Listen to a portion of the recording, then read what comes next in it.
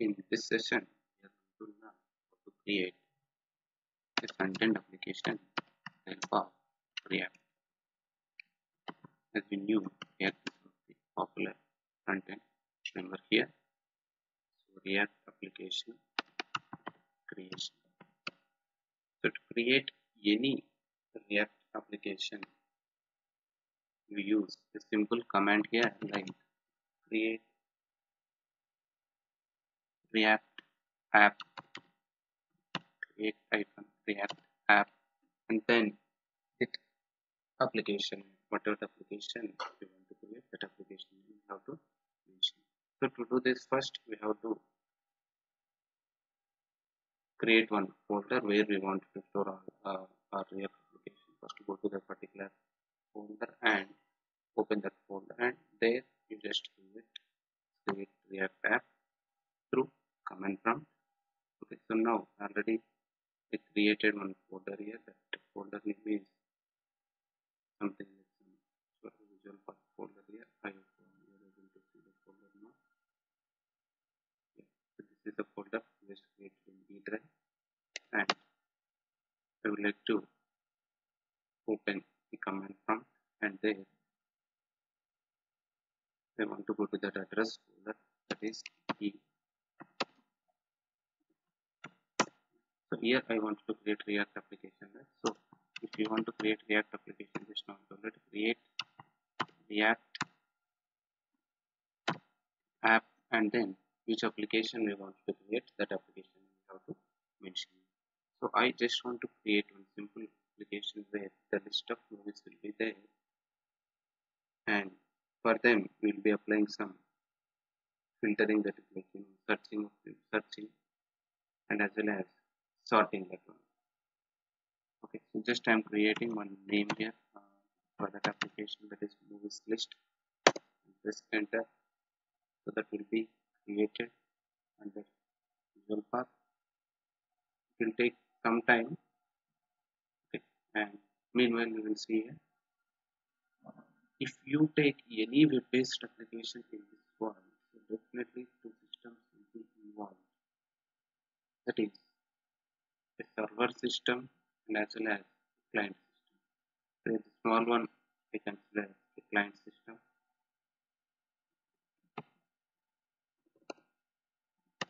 and this one is a server system. Server system usually be located in the remote places, and client systems are nothing but the desktops, laptops, mobile phones, tablets which we are using. All can come under client systems. So to connect with this server, there will be one web application will be there. So through which we will be sending some request continuously to the server, and that request will be taken by the server, and the request will be processed, and as per the request the respective response will be generated, and the same response will be sent back to the client from the server. If all this has to happen in this client, definitely what we'll be using something like browser will be using, and inside that browser we'll be opening the application. Whatever may be the application you might have created, that application will be opening in the client's browser, and through which will be connecting to the server. Right?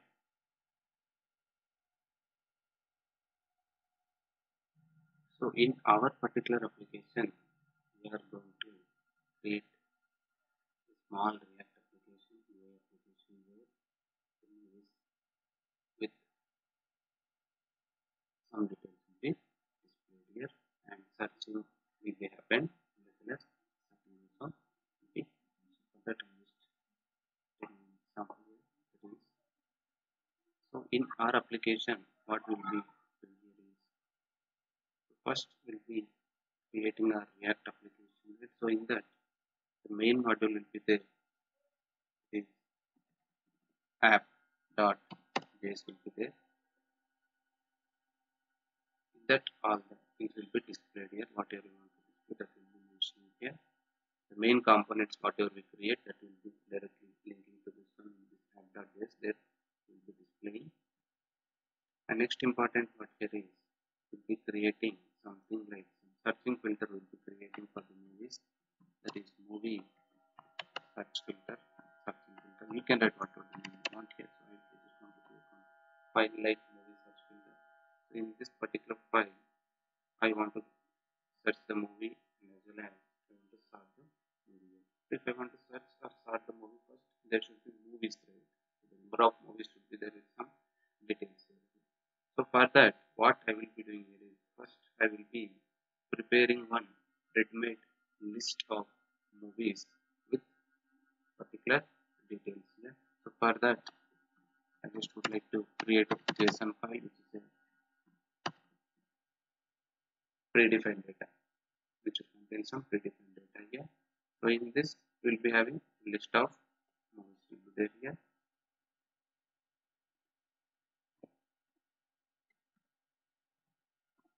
But in real-time case, what will be happening here is this data, whatever it is, whether it is movies or whatever the application will be, the data will come from some other system. That is like from the database, the data usually come.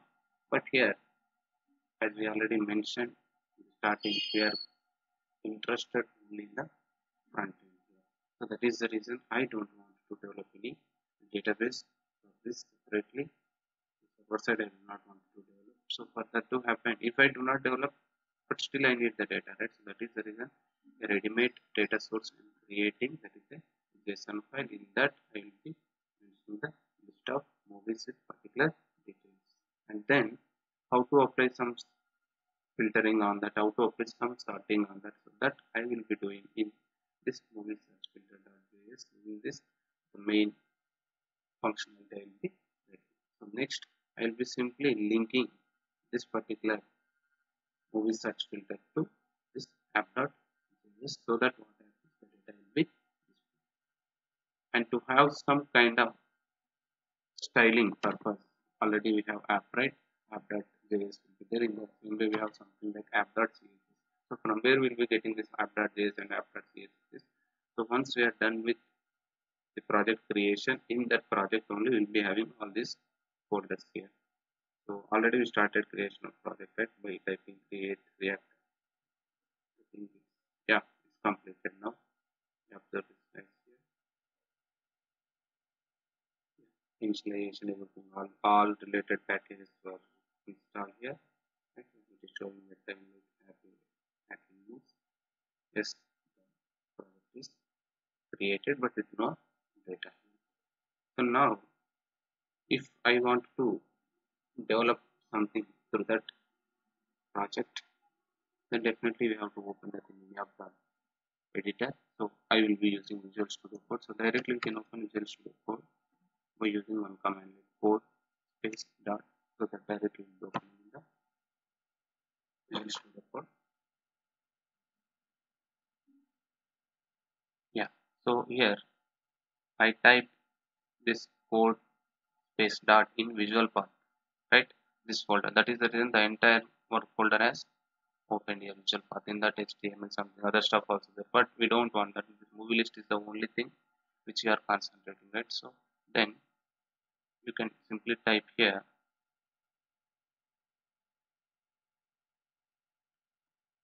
cd in the Visualpath. What is our project name? Just now we created, right?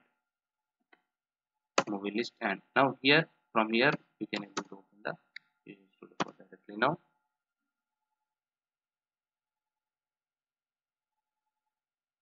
Yeah, the particular project is open. So in that, if you observe source folder which is containing app.js and some test and all this test and all testing and some other purpose here. So here the important file is app.js and app.js is a simply styling purpose. You click on this app.js and here you observe some logo and all some normal stuff will be there. So if you want to run this particular application, then just go to the command prompt, you can go there, or directly you can open the command prompt in the Visual Studio Code also. Here on the top terminal will be there, and there you can click for the new terminal and then you can able to do that. So I hope you are able to see this one. Yeah, right terminal you can click on the new terminal, and here only directly you can able to run the application. To run that application we have to use command called npm start. Just wait for a while, it will take some time to run in the browser in your system, whatever may be the default browser. In that browser it will be starting. Yeah, it's opening, right? Yeah.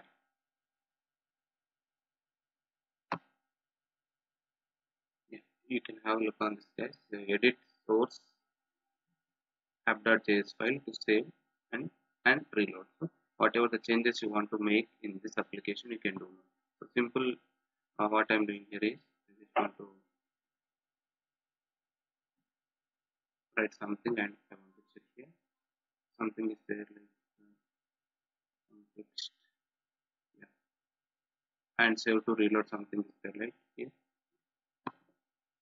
Here I'm displaying something like hello, some text like hello.